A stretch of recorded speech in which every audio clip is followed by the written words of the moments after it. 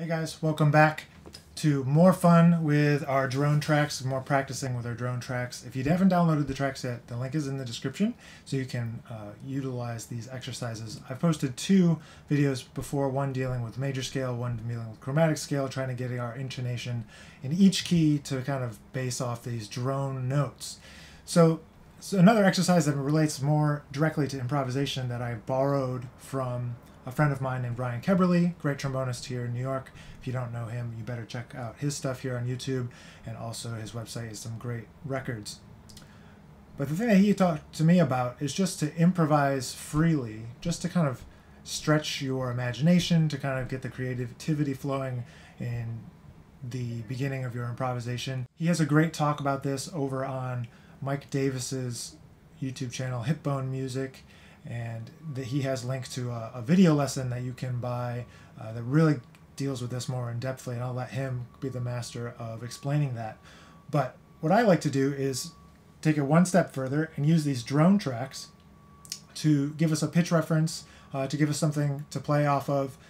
You never know when you get into a situation you need to create something on the fly, and maybe the rhythm section is playing some kind of drone. It could be in a particular key, or it could just be a bass note. You never know when some situation like this might come up. So right now, I've turned on our concert E natural tuning note, and I'll just give a brief example of what we might do with it.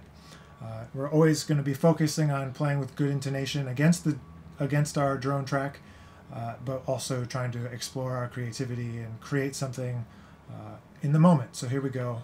This is a concert E improvisation.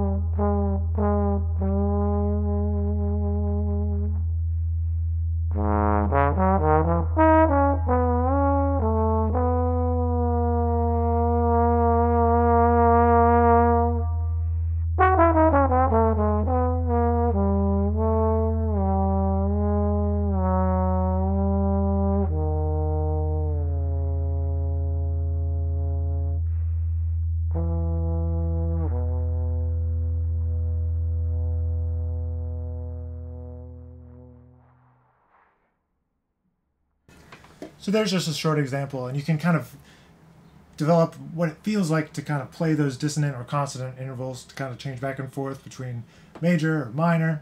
So I hope you'll download the tracks, share the video, and explore your own drone improvisations. We'll see you guys next time.